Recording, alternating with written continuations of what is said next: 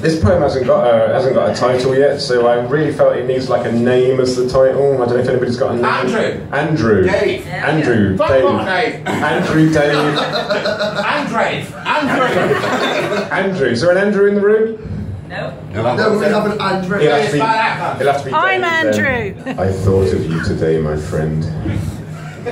I thought of inviting you around to read and write and share a beer.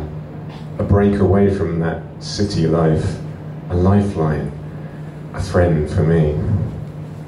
I thought we might catch a band, lean in close to make ourselves heard.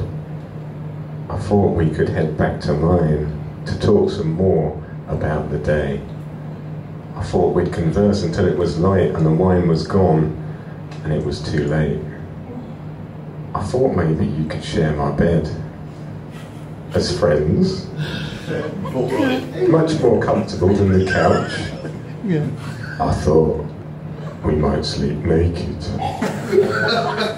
Just to be close, a human touch, as you lay your head on my chest and breathed out the lie that masked your life.